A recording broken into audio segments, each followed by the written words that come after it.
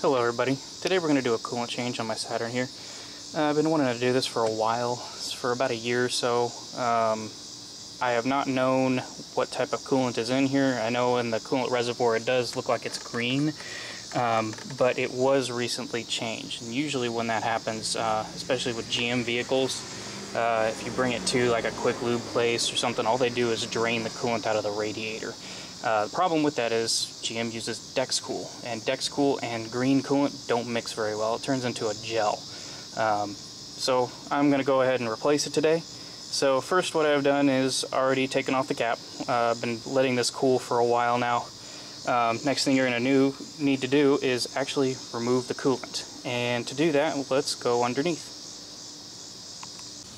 Now first things first, you're going to need to drain the coolant out of the radiator. Now since this is a sealed system, you have this petcock here. Now problem with mine is somebody broke it, so I'm going to have to be careful when I pull this out.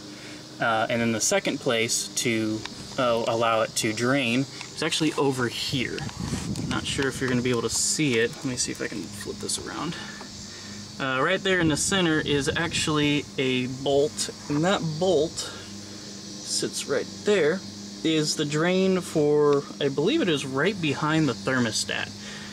So that will actually get all the fluid out from basically the engine block, and I think it'll also get what's out of the heater core. So we'll go ahead and clear all that fluid out, and we'll move on to the next step.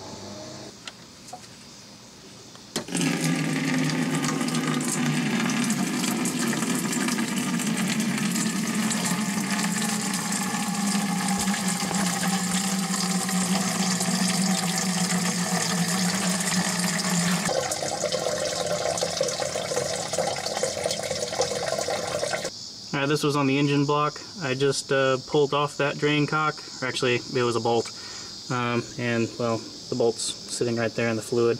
As you can see, it's got a little bit of a, looks like an orangish tint to it. I think this got mixed, so it's a good thing that I am doing this. Let me fish that thing out of there, put that that plug back in, and we will continue with the next step. Now you notice there actually is no need to pull the fluid out of the reservoir because it'll just drain out of the radiator. So just leave this. I'm actually going to pull this off in just a minute because I want to clean this out. If you notice around the edges, there's what looks like some sort of gunk. I believe that might be from the green coolant and the Dexcool mixing together, and that's what causes, I believe that's what it causes. So we'll clean this out, use some mild soap and water to clean it out, and be careful. I think there's actually a sensor in here that detects low level, so you don't want to break that, so be careful when you clean this out.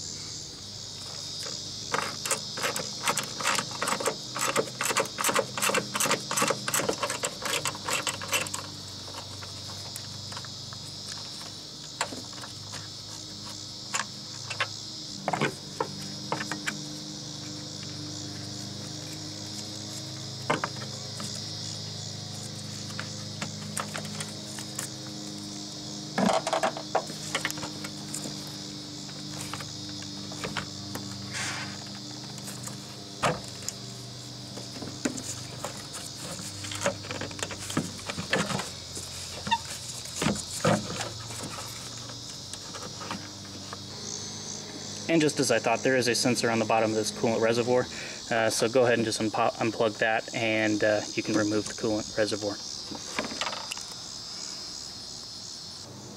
Alright, I've got some flush fluid here. I'm going to run this through my radiator and the coolant system just to see if I can flush any of the hard stuff that I've been seeing come to get it out.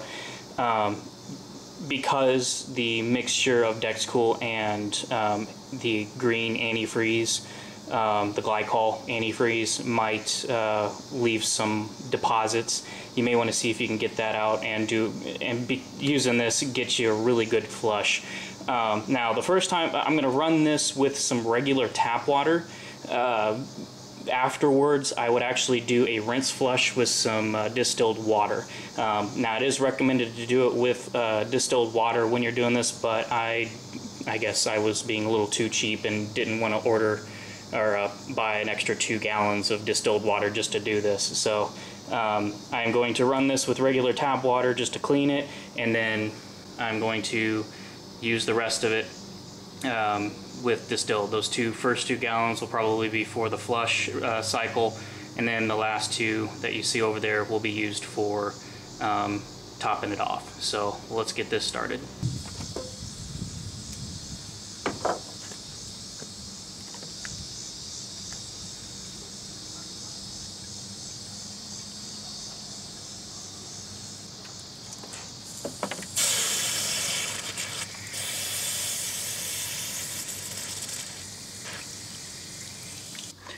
Alright, we're going to go ahead and start her up. I'm going to help if I pressed on the clutch.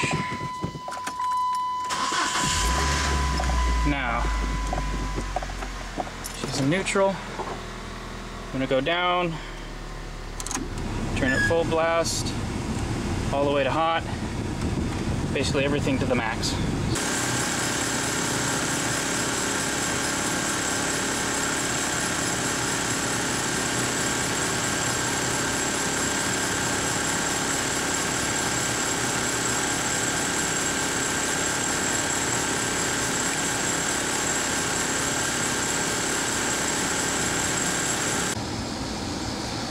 It has reached operating temperature, at least for what my car runs.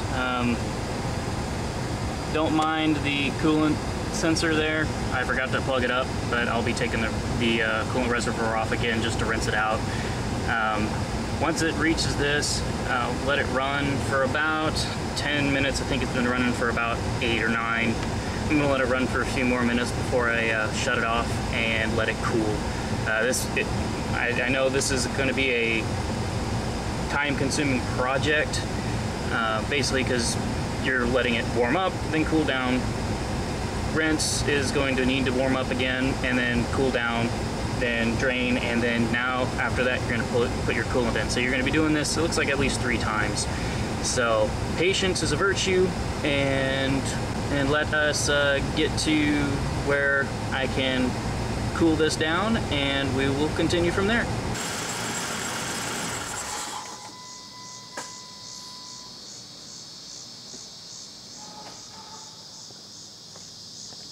Ooh, she's pretty hot and steamy in that cab. Alright, let's repeat that process one more time.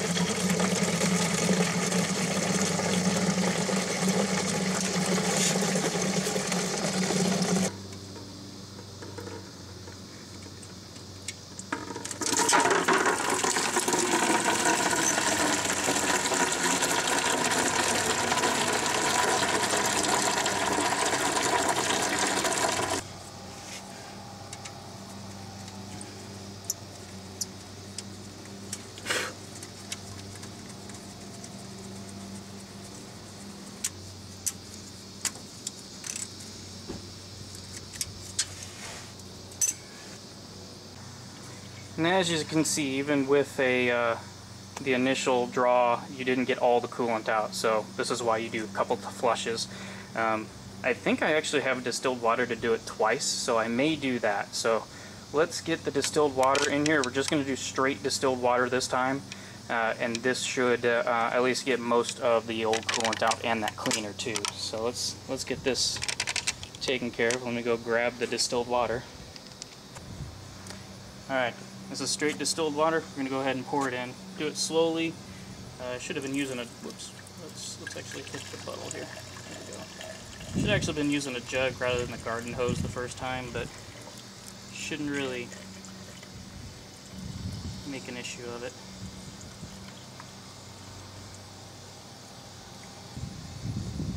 It is slowly draining, so this will take a few minutes to start getting some of those bubbles out. I'm going to start the car up, and it'll probably draw all the fluid that's in the reservoir now. So you just want to watch it and keep adding until it will no longer take any fluid.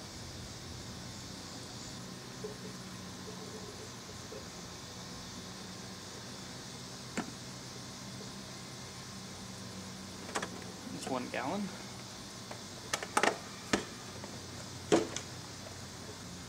let's go ahead and actually start the car up.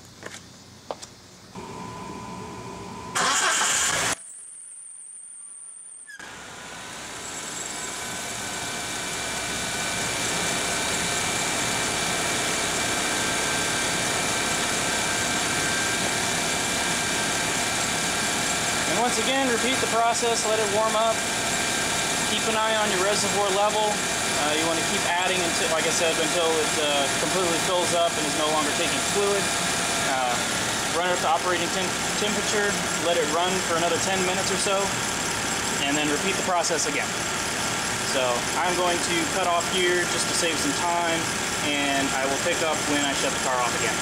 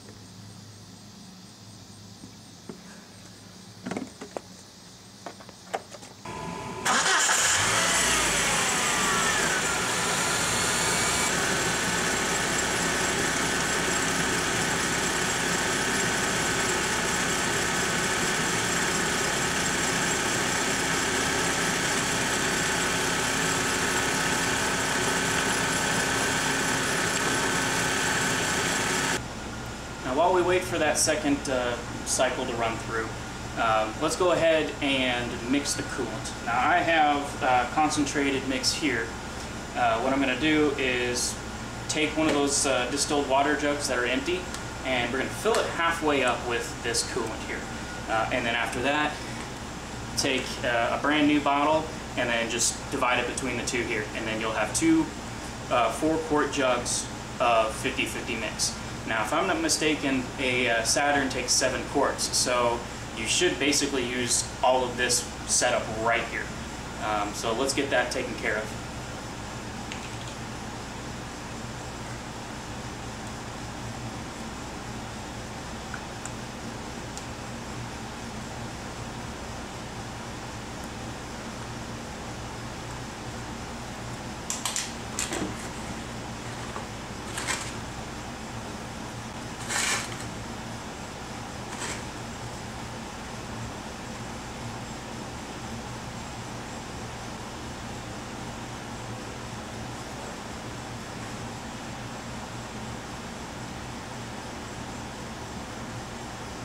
Pretty darn close.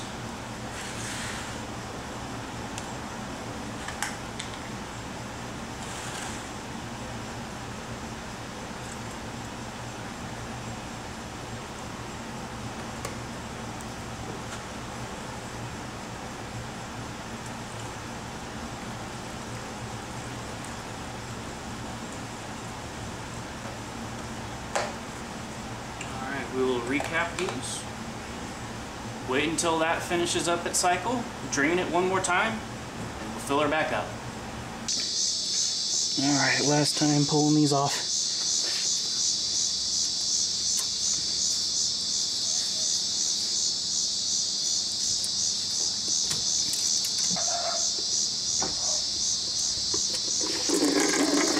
Finally, this time I didn't drop it.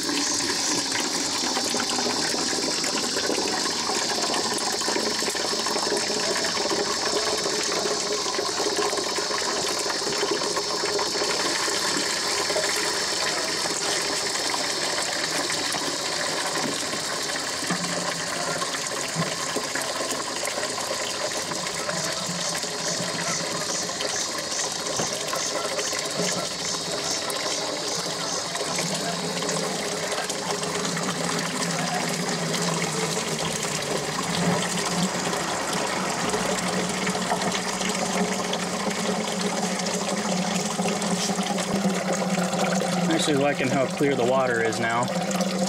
This is after 2 rinses, 1 clean and then 2 rinses. So this is really what you should be seeing before you put coolant back in. This means you've pretty much gotten all the residual coolant and cleaner out, and you're basically starting new. So it looks like it's pretty much done again, and we will go ahead and plug them back up and top it off. Alright, now that you got all the plugs tightened up and secure, also make sure, the one thing I've been saying is make sure that sensor down underneath this is hooked up before you start pouring the coolant in. Also, there are those 2 10mm bolts. Tighten those up. Also, make sure there is a clamp right here that is tight, and make sure this clamp is tight if you remove this. I'll tighten that up in just a second, but let me fill this up with some coolant. Now this is 50-50 mix. We just mixed that a couple minutes ago. Go ahead and just fill this entire thing up.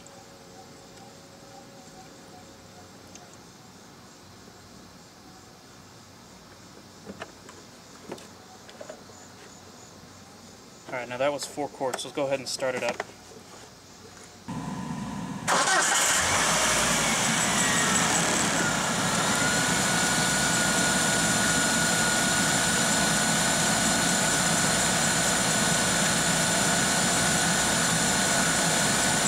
Yep, it's already begun to go down.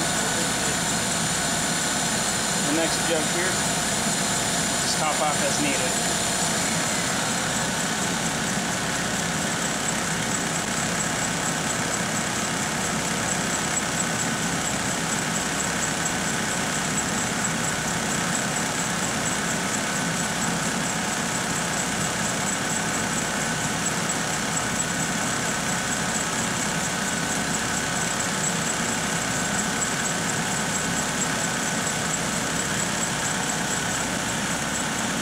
I've got 2 levels here.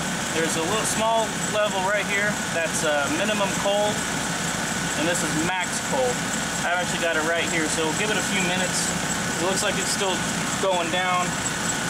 I've already used another, looks like a quart or so out of this bottle. We'll let it run for a few minutes and make sure to get those bubbles out. And actually in this reservoir, see that bar right up there? That actually, I believe, symbolizes the max cold level. So usually if your coolant level is right around there, you should be okay. Actually, I think for the most part, all the bubbles are gone. You're gonna let it run for a little bit. Actually, probably be a good idea to drive it around for a little while.